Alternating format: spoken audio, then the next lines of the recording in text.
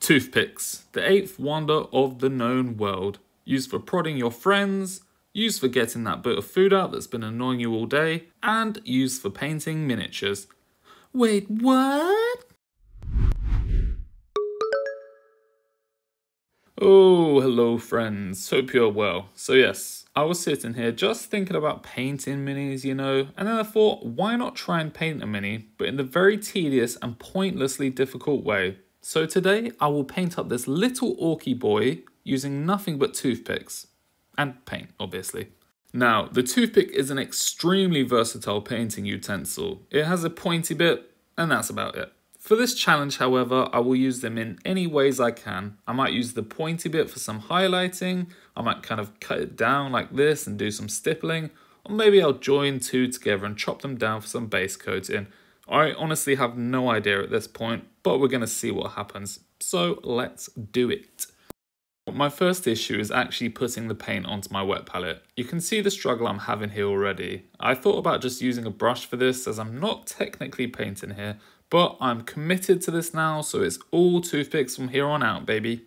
For my first bit of painting, I cut the toothpick down to give it a bit of a flatter edge and then thin it down to hopefully make it more flexible and malleable for all those little creases and crevices. And spoiler alert, I actually ended up using this for the majority of the painting as it ended up being a primo painting utensil. And I'll be doing a fairly traditional orc paint scheme for this boy, so I start with some wag flesh. After the first coat, it's actually not looking as horribly scratchy as I thought, but it will definitely need a second, if not a third coat. But this is giving me a burst of motivation as I wasn't sure if toothpick painting was actually feasible. Now I've seen the light and I am reaching for it. So yeah, after whacking on that flesh tone, I'm riding high on a wave of pure ecstasy and I'm getting started on the trousers here too.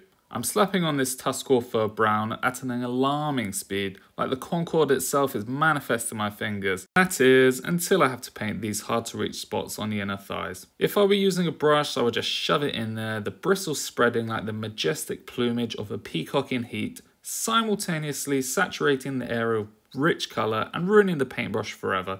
But alas, I have no such tool.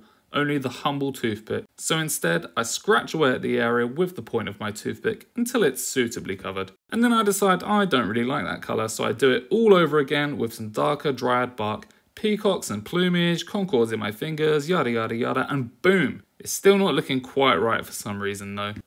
Because I'd forgotten to attach the blast shield for the rocket launcher. So I quickly prime that and add it on before anyone notices. Next, I'm using my trusty Abaddon Black to paint on any bits which will be metallic or just black later on.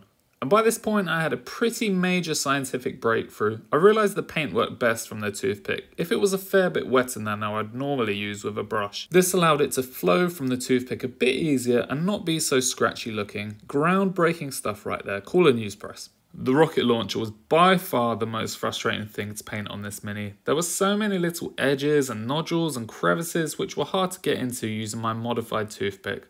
But I persevered and only pulled out 17,000 hairs in the process. And also, the good thing about the rocket launcher is I get to paint this twice, as I'll be adding metallics later, so that's something to look forward to. I was also starting to get a bit messy at this point in my haste to get the black finish, getting the black paint in places where it shouldn't be. I had to remind myself to take a deep breath and enjoy the process, as it's not every day we get to infuriate ourselves by painting small objects with an awkward and frustratingly unsuitable painting tool. Next up, I'm using some Skaven Blight Dinge for his t-shirt vest thing here. This also had a bunch of hard to reach places, which were made more difficult by the inflexibility of the toothpick. The little sleeves poking out on the sides were especially tricky to paint without getting everywhere else also. There wasn't much actual surface area to paint for this, but it was really annoying to paint and I had to give it a few coats because they were going on so scratchy. But we got there in the end. For the backpack, I first scratch on some black paint to the claw thing, whatever this is, on the bottom here, as this would probably be getting a bit of metallic later on. And viewer, you will not be surprised to learn that this backpack also had a lot of hard to reach and tricksy little annoying spots which were not conducive to the receiving of paint from a little wooden rod. In my efforts to get it covered, I ended up with Mournfang brown all over the place, but I just didn't care by now. I'd come to the conclusion I'd be left with a ton of cleanup work, so I embraced that and just continued slapping on the paint like there was no tomorrow. And I spotted this little stud thing on the strap of the backpack, so I slap on a little bit of black on that for metallicizing, I don't know, for putting metallics on later, and also use a little black around the belt. Then I saw this plate armor piece on the chest here, which is covered up by the rocket launcher, but I'll add, you guessed it, some black paint to that, just so it's darkened down to not draw any attention from the unfinished primer later on. After I've butchered those sections, I move on to the rockets, for which I'll be using some Ulthuan Grey and a bit of Wazdaka Red. I thought these would actually be really fun to paint, but they sucked so much. I was getting really tired of Toothpick painting by this point, so I tried to slap it on quickly and ended up putting it on way too thickly. I tried to thin it back down a bit on the model by adding a little drop of water and trying to wick away some of the excess paint before it dries, and that kind of worked, but not really. I had some pretty chunky textured rockets here by the time I finished messing about with them, which was not ideal. And painting these made me want to quit this altogether. I was thinking to myself, why am I bothering with this? I'm painting a mini using a toothpick, what is the point? It's just going to end up looking awful, but I remembered I'm doing this for science. I'm doing this so you don't have to. This one goes out to everyone with an ample supply of toothpicks but no paintbrushes. I feel you, my brothers, and I am here for you. But anyway, after painting this little top bit here in the rocket colour, I thought it was probably part of the bag holding it in, so I painted that in Mornfang Brown instead, and we're done with that colour for now. I had planned to paint these tassels all different colours, but by the time I reached them I was flagging, so I chose to go with crystal blue for all of them instead to reduce expenditure of the last few dregs of brain power I had left. And this was a good choice. Keeping them to one colour turned them into a mental aid station on this ultra marathon of painting. They were really easy, so I soaked up the satisfaction which came from applying these and re-energised myself for the upcoming battle of toothpick painting ahead.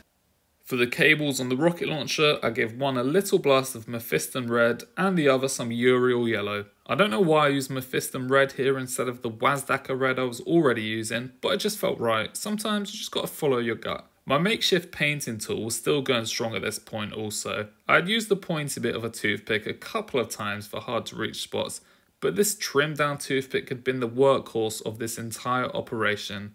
However, it was time to introduce a new element of my toothpick arsenal. I'd been preparing the secret weapon in the deepest, moistest pits of my mouth for the last 10 minutes. Slowly being pulverized by my teeth until a fibrous object resembling the most crude of paintbrushes emerged. It is majestic. I knew I had to make the most of this tool before its bristles all stiffened and fell out as my saliva dried and reduced its malleable properties to dust. So I start whipping this around the metallic sections using lead belcher, and this is the tool I needed all along. The ancient alien technology, the light shining in the darkness, the master wand, the Excalibur of all my toothpick painting requirements.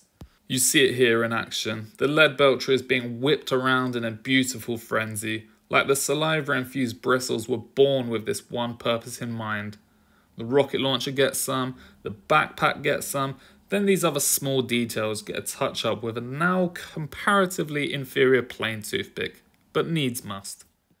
Once that's done, I quickly scratch on these spanners and the little spark down here with a smidge of Ulthuan Grey, and then I go around the whole mini using our previous colours and the workhorse toothpick to neaten up the existing colours as best I can. I have to fight my palette a bit here also, as my toothpicks have been wearing holes through the paper on top and dragging little bits of debris up with them. This was another issue with the toothpick painting paradigm, but I overcame this by just not giving a shit and ignoring it. Almost forgot to paint on the little teeth here as well actually. Woo! There we go, a few little scratches of paint and they're looking okay for now. So, all of our base coats are now applied and I'm going for a very simple paint job for this Orky boy, so it's time to apply some washes. I'll be using the holy trinity of washes today, being Nuln Oil, Athonian Camo Shade, and my last few drops of Agrax Surf Shade. And I'll be applying them using another of my highly specialised chewed up fibrous toothpicks for maximum wash sloshage.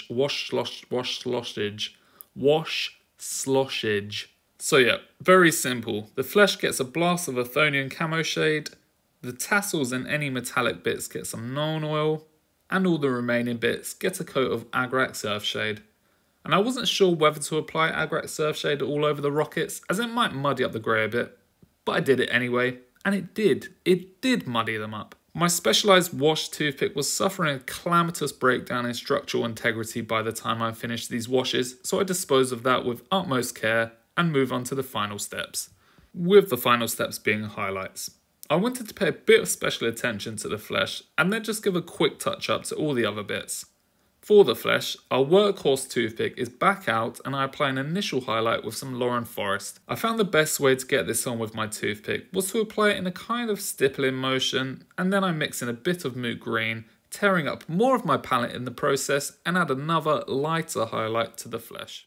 Next, I use the thin scratchy bit of my toothpick to add some Fenrisian grey highlights to the vest, and also some little scratchy bits and edge highlights on the helmet and the electrical box at the bottom of the rocket launcher. Some Steel Legion Drab is used to add some quick highlights to the backpack, and some Gore4 Brown for the same on the trousers. Baharoff Blue goes on for the tassels, and Evil Sun Scarlet and Flash Gits Yellow for the wires.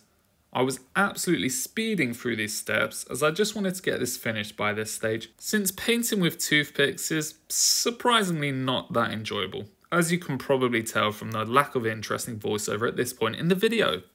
I also used some Evil Sun Scarlet and the Ulthorn Grey to try and tidy up the rockets as much as I can, though that is not very much all things considered, and they end up looking like weird little textured hot dogs or something like that, I don't know, whatever you want.